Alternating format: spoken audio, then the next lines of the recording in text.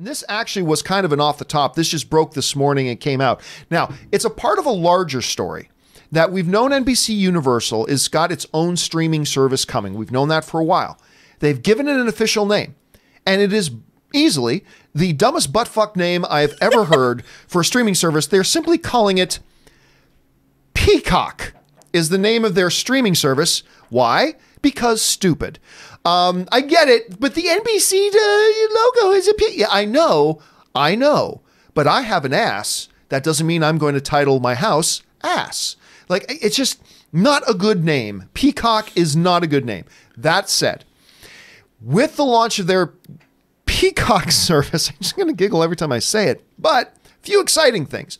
We know that, for instance, some of the biggest television shows in history are going to be making their homes there. They announced, get ready, ladies and gentlemen, new Saved by the Bell, where Zach is going to be the governor of California. We got Slater is coming back. What's the name of the girl again from Showgirls? Berkley. Elizabeth Berkley is coming. She's so excited. She's so scared. Dude, as long as Tiffany Amber Thiessen is there, I wouldn't doubt if Tiffany I don't think Screech is going to be there, but whatever. And what about Lark Voorhees, brah? But I think they're going to focus on a younger cast as well, too. But they're all going to be there. But amongst all the shows that they talked about, easily the big one that's got everybody talking this morning is a reboot original series of what is my favorite television series of all time, the Ronald D. Moore Battlestar Galactica. That is coming. That is coming. And it is coming from the showrunner, as a matter of fact, of Mr. Robot, which a lot of people love. It gave Rami Malek his stardom, got him a couple of Emmys, as a matter of fact. And it's the guy, showrunner of that is a guy by the name of Sam Esmail. And I might be mispronouncing his name. But here's the basic thing. This comes to us from Deadline. The new NBC Universal streaming service that the company said Tuesday would be called Peacock will launch in April of 2020 with original content that includes series reboots from the NBCU library among its fare. By the way, and they did announce a lot. We're not going to go into it all here, but there was actually a very long list of content they're going to be producing there.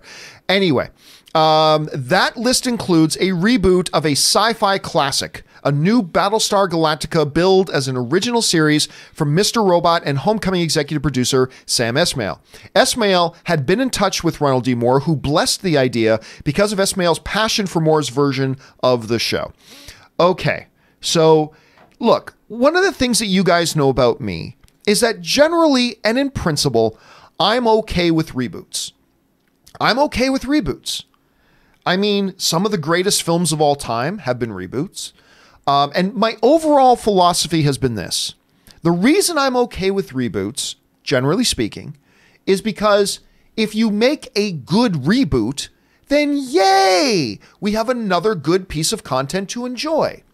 If you make a bad reboot, oh well, I've still got the original. No harm, no foul, and I'm generally okay with it. And then there's Battlestar Galactica. Now, first of all, as a kid, I grew up watching, reruns of Battlestar Galactica with, Admiral Adama being played by a good Canadian kid, by the way, in Lorne Green. Good Canadian kid there. And I liked that show. I did. I loved it as a kid. It's not, but, obviously I was still on a high as a kid because of Star Wars and all that kind of, and Battlestar Galactica was to a degree, network television's answer to Star Wars. And they openly talked about that at the time. Then Ronald D. Moore's series came out, which to me revolutionized what television could be. It was big. It was grand in scale. It was rich in mythology. And it's the mythology of Battlestar Galactica that I love the most. When you talk about the history of the 12 tribes, the lost colony of Earth, the development of the Cylons, the philosophical questions of AI and all that kind of stuff. And they simply created to me what is, in my opinion, the greatest television show in history, in my opinion. I know that's not the popular opinion, but that's what it is to me. Nothing has ever beat this show. To me, it is the best. Do you do another one? Hell yes. Hell yes. And I think some of you are going to be surprised to hear me say that. I love the idea. I'm excited for this. And I will tell you why I'm excited for this and why I think this is a magnificent idea. Building off my underlying philosophy that if you give us something new that's good, then we got a new piece of good content, and I'm excited. And I'll tell you what, the underlying principles and philosophies of what makes Battlestar Galactica great, the mythology, the story, the characters, the ideas of there being at some point in history, the colonies of man, the race of man actually went out to the stars and established different colonies. And there's this mythological lost colony of Earth. And now the human race almost gets wiped out. They're on a pilgrimage to find it. Somebody else, when you get a great story like that, whether it's something along the lines of, some of the more classic fare that we get like a new version of, like whether it's a My Fair Late or whatever, you get a new version of every 5, 6, 7, 8 years. Somebody else coming along to take a crack at that mythology and to tell a slightly different version of it and move forward with it, particularly with a showrunner that's had as much success as this guy has had, whether it's Mr.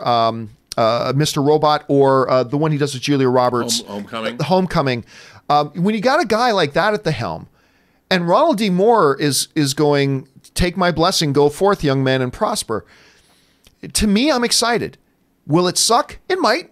But if it does, I discard it. I go, oh, well, and I go back to watching my favorite show of all time. But if it's good, then it's a new version of it that I can enjoy.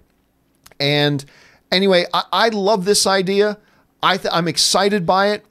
I would have preferred, Rob, because there was some whispers for a while about there being a motion picture of Battlestar Galactica. I'm not going to lie. I would have preferred that. I would have preferred that.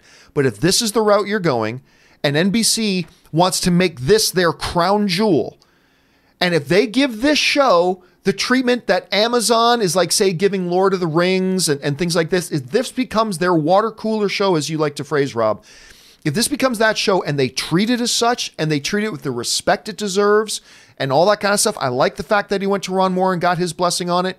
If they do all that, this is something that could be exciting. And I know a lot of people are expecting this morning that I was going to freak out and hate this idea, but I actually love the idea. It might suck, but if it does, to me, there's no drawback. Anyway, so that's my thoughts on this Battlestar Galactica situation, Rob. We almost can bypass your opinion on this because I'm just sure you completely agree with me, yes? I do not.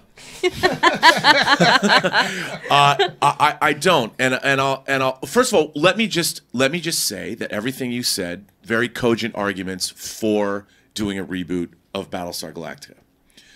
However, and I could be wrong, and I'll flat out say some of my favorite genre films are remakes. Philip Kaufman's Invasion of the Body Snatchers, David Cronenberg's The Fly, John Carpenter's The Thing.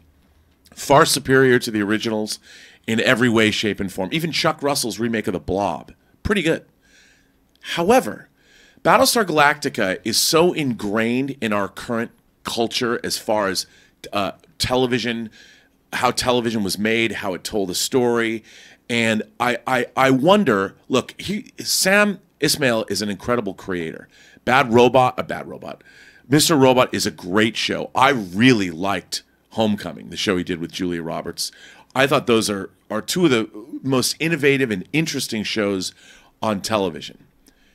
So why would I want a creator with that kind of ability to create new programming, to go back and reimagine or reinvent a show that already baked into its DNA, unless he has some wild new take on the concept?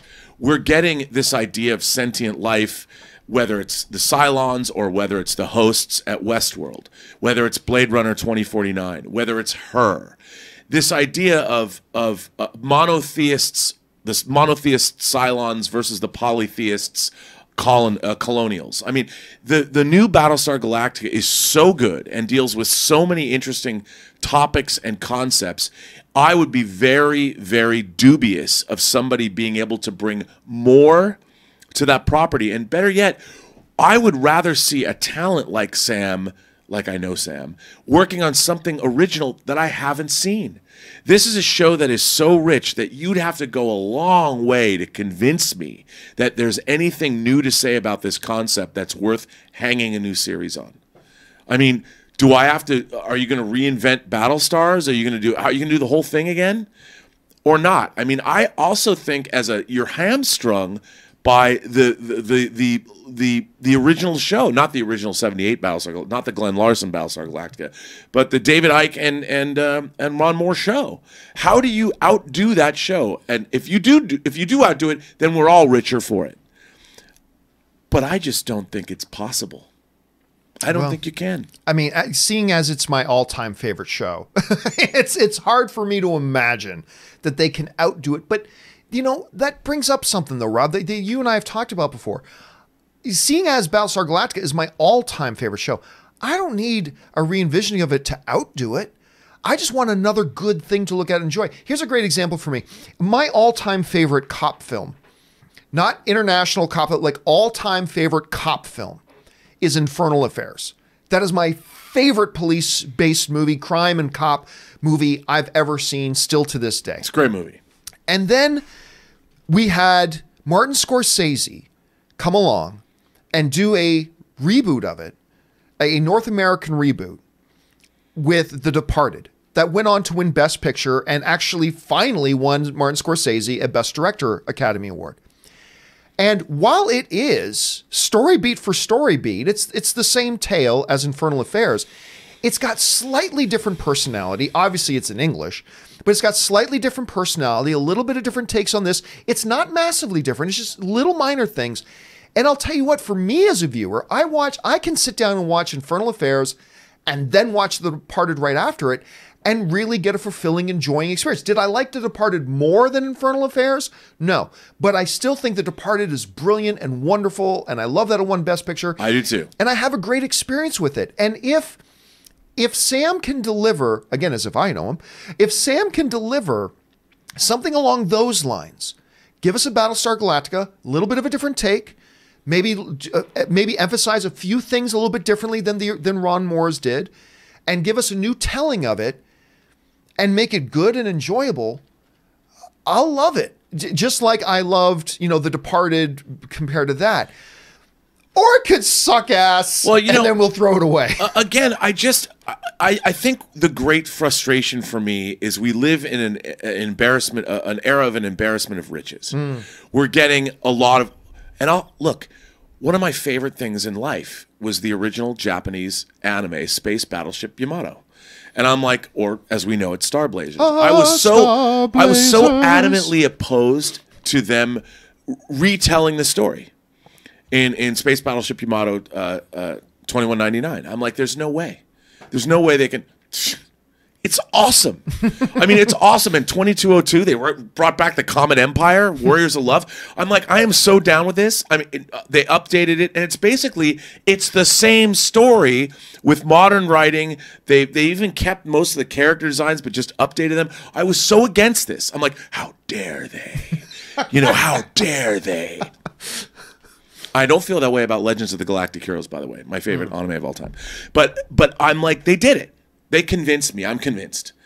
But with this, I don't know, man. Going back to what you said about Mortal Kombat, though, when you were talking about Mortal Kombat and your lack of interest right now, much like I had lack of interest in Spider-Verse at one point, you're saying, what is there to it, right? A couple of guys fight, rip each other's heads off. Like, what is there to it? I would argue, going into a Battlestar Galactica reboot, unlike a Mortal Kombat reboot, you have got one of the best and richest underlying myths and mythologies to build on. Like, I just feel like there's so much potential there. So, look, I don't know if this is going to be good, because as of right now, there's some big questions that got to be answered. Number one, are they going to treat this with the respect it deserves? Number two, are they going to give this a massive cinematic-like budget like they did for Game of Thrones, like they are going to do for Lord of the Rings, like they're doing with The Mandalorian? Are they going to treat it on that level? Or are they going to show, we're going to give you basically the budget of The Office. We want you to make this The Office version. We basically want it to be on the bridge all the time of the Battlestar Galactica, and Adama is trying to have a hard time keeping his wacky crew in line. If that's what they're going to do, piss on you. But I don't know. A lot of questions to have answered here, guys. What do you think about NBC? We're not going to talk about Peacock in general, but what do you think about the idea of the creator and showrunner of Mr. Robot coming out and doing a Battlestar Galactica film? Do you feel some apprehension? Do you feel some optimism? What do you think about it? Jump down to the comment section below and let us know your thoughts. All right, guys.